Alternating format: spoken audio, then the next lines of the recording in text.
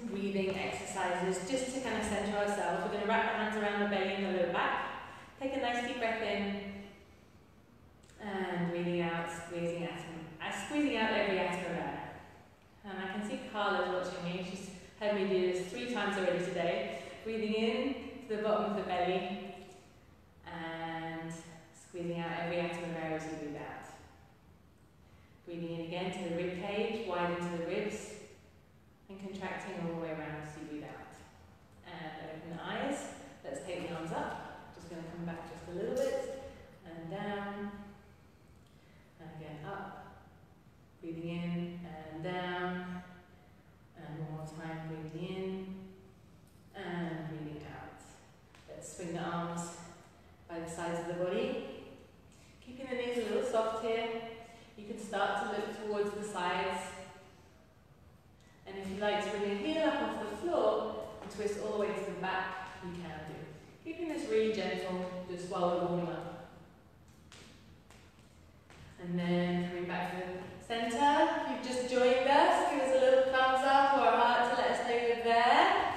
And let us know if you're joining in. So we're going to do a little bit more of a warm-up. We're going to start to do the movements that we're going to do in our Tabata to warm up. So we're going to start off. Level 1 is we're going to take a lunge back and come back to center. So just one leg at a time, bending the back knee. And now let's do the other leg.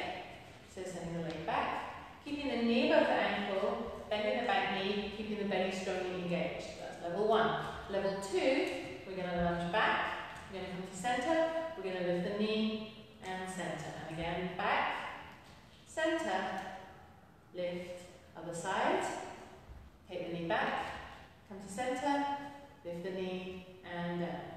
And back, center, lift, down. Level 3, switch legs again. Let's take the leg back, lift the knee, and back. Nice and controlled. You can have the hands at the front of the body, or wherever they feel comfortable. Or now we can do the other leg.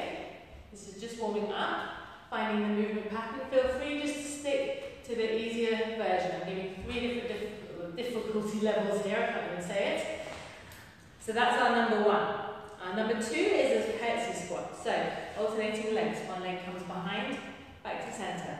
Other side, back to center. Really keeping the upper body lifted, keeping the belly engaged, making sure the knees are tracking the toes at all times. Let's do a couple more each side. So remember, our Tabata is high intensity interval training. So we're going to work hard for 20 seconds, rest for 10 seconds. We're going to do that 8 times. So the next exercise, another squatting one. You can either take a forward squat or a turned out foot squat, whichever you prefer. We're just going to hold it and we're just going to do little pulses for 20 seconds. Let's do a few of those. Just warming up for now. 3, 2, 1, and shake it out. Our final one is going to be a plank variation. Coming onto hands, you can just hold the plank. Plank is a challenge for you, and you can hold plank for 20 seconds. If you want to add a little extra challenge, we're going to take the hand to the shoulder. And again, when we do this Tabata, we're going to be moving a little bit more dynamically. And last time.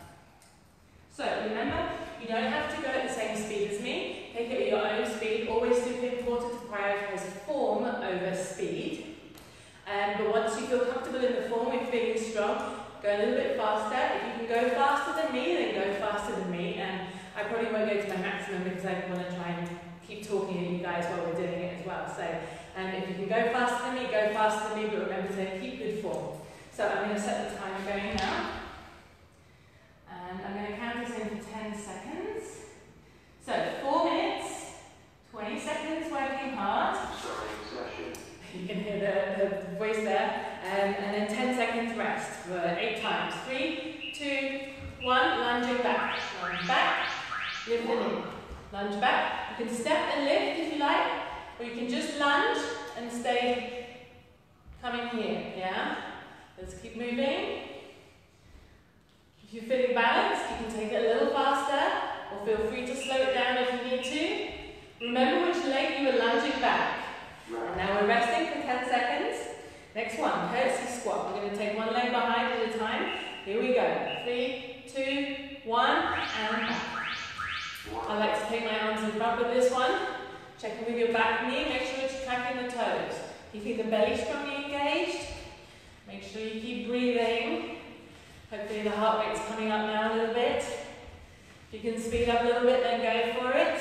2, 1, and rest for 10 seconds.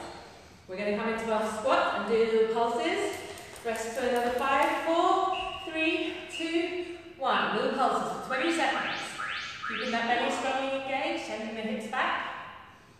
Breathing, nice deep breaths.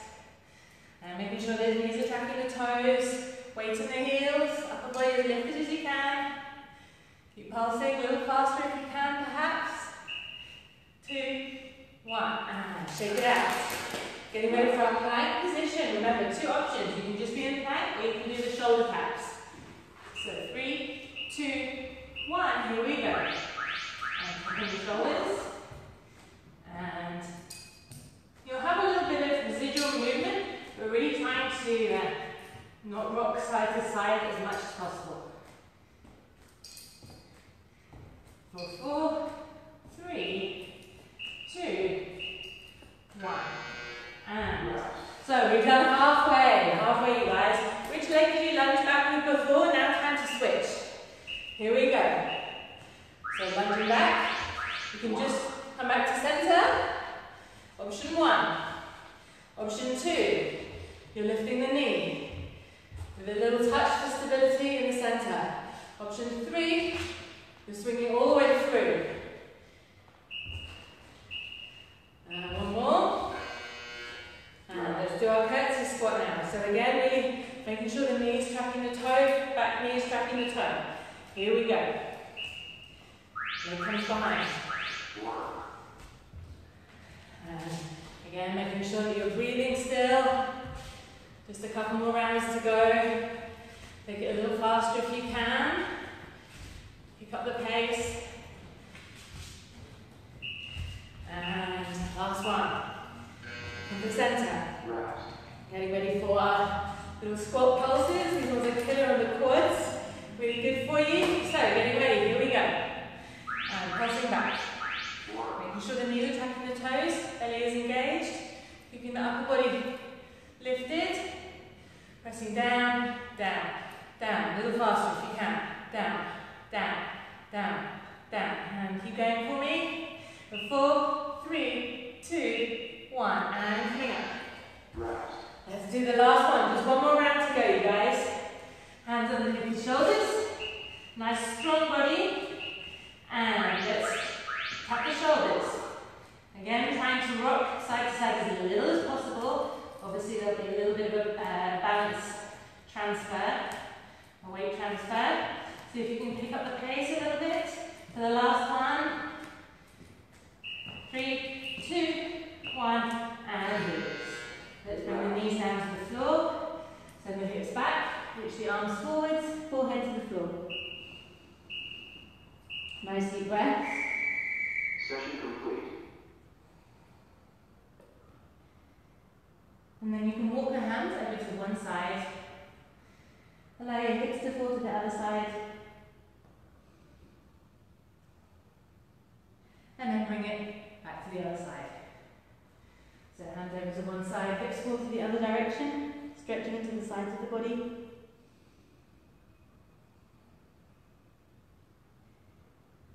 And then come back to center. So if you're on a hard floor, you might need some padding for your knees here. I'm going to come on to standing on my knees. We're going to bring one leg forwards. Try and have 2 nice degree angles with your legs as much as possible. Squaring the hips, so whichever is front, you're going to pull back on that hip a little bit. Squeezing the glute of the back leg strongly to really open up into that hip flexor and the quadriceps as well that we've just been working. And breathing into that hip there. Front foot presses into the floor for stability. And if you want a deeper stretch, you can bring your chin to the chest. Really tucking your tail underneath you and squeezing that back glute.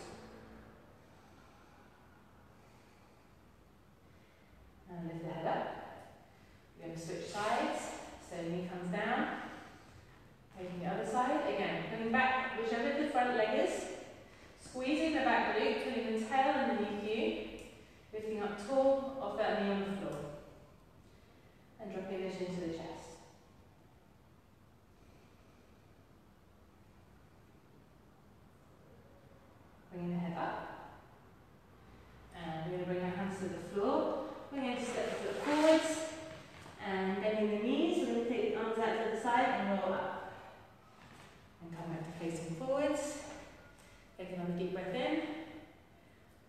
centre.